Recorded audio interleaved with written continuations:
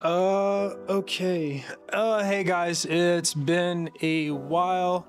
Sorry, it's trying to pick up my face. This is really rushed, and I know I probably shouldn't be doing rushed. If you guys want to go straight to the transformation video, it's right here. I'm using a new mic, that's why I'm like panicking right now, because I recorded this video a week ago and it's still not out yet. So it's like, Jesus. Quick little update for the channel, what you're going to be expecting for this year, 2023. I'm going to be reviewing clippers, talking about the business, and talking about what I look forward into hiring people, like a bunch of different video ideas other than just hair transformation. But yeah, hope you guys enjoy the video. If you do, give it a thumbs up. If you want to see more content like this, please subscribe. If you guys have any other questions, concerns, comment down below. Thanks. See you.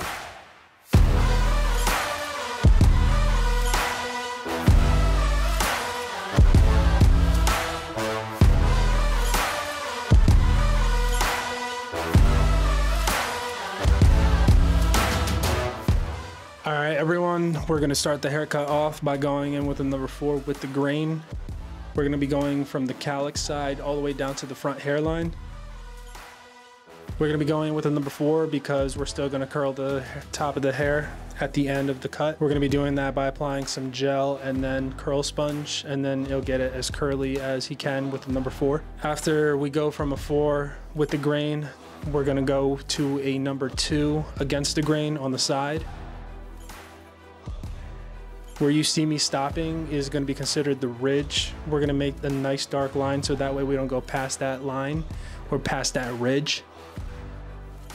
Once we're done creating the ridge with our number 2 and we debulked it as much as we could, we're then going to go in with an open no guard. It's going to be a medium skin fade, so we're going to start in the middle of the temple. We're going to be doing our open guideline first, and you can see that lowering my guideline a little bit just so that way I can get right near the occipital bone. Once we get done with the open, we're then going to go a finger length below that with a closed. That's going to be setting up my guideline so that way we can lever play. All lever play is going in between an open and closed and trying to knock down the line as much as we can.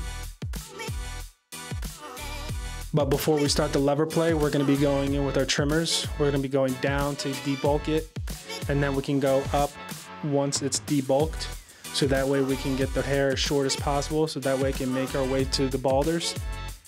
When we use the balders, we're going to go down first with the foil shavers. We're going to be making sure to use both sides.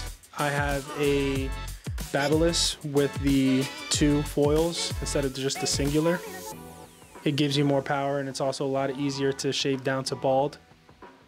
Once we go down with the grain, we're then gonna go up.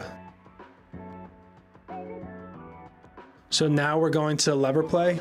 Just pay attention to how I'm using the blade and how slow I'm going, but also pay attention to how I'm barely moving my elbow and I'm mostly using my arms to flick out.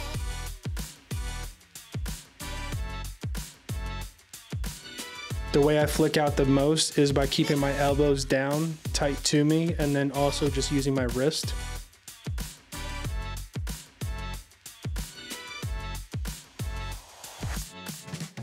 You want to make sure as you get to your guideline with the open that you flick out as much as you possibly can so you're not constantly hitting it, so you don't want to make a dark line. There are times where I won't flick out. The times that I won't flick out is when I need to readjust my open guideline. Whenever I do lever play, I make sure to do one side first, just to gauge his skull structure. So that way, if one side fades out pretty easy, I can just mimic that on the other side. Going in here with the half guard or 1/16 guard, we're going to be doing the same thing as we did when we first started the guideline for the skin fade. We're going to be going in with an open, getting our guideline set for the 1.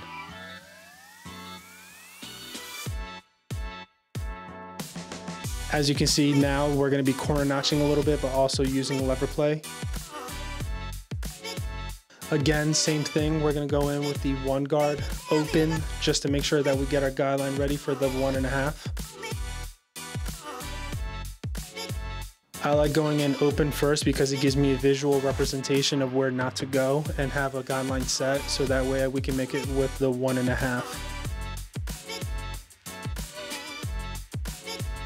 A good thing about knocking the hair down with a 2 guard to debulk, we can now go in with the 1.5 and it'll blend in pretty easily with the number 2. Using the 1.5 all across the head, we're gonna be lever playing with it as well. Once we did all we could with the guards, we're then gonna be using one of my favorite techniques. We're gonna be using shears. We're gonna be using thinning shears and regular shears to knock down the line between the top half and the side. So basically the ridge line. We're gonna start in with thinning shears to debulk it as much as we can. He's got nice, strong, curly hair, so we just want to knock those lines down to make them as straight as possible. After I go in with the thinning shears, I then go in with my regular shears to knock down any extra hair that I see. The reason I don't just end it with thinning shears and I go back to my regular shears is because I want to make sure that I cut any loose ends.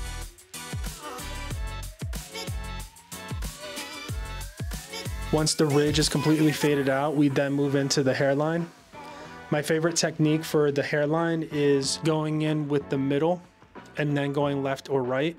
So if I go in middle and then left, I'll then hit the middle and then right afterwards.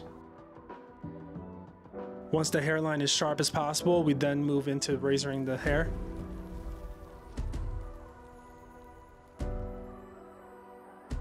The reason I go in multiple times with the hairline is to give it a nice ash line.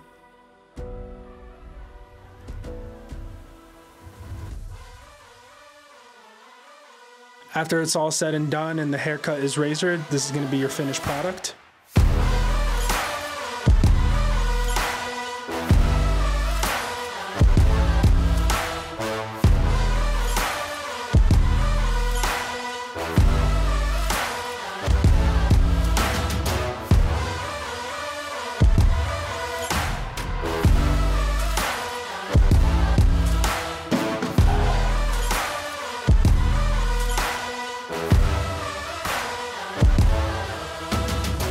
That being said, guys, hope you guys enjoyed the video. If you guys want to see more content like this, please give it a thumbs up. It really helps with the algorithm. Hopefully you learned something new. Hope you guys enjoyed it. Hope you guys enjoyed the haircut. But yeah, thank you guys so much for watching. I'll see you guys on the next one.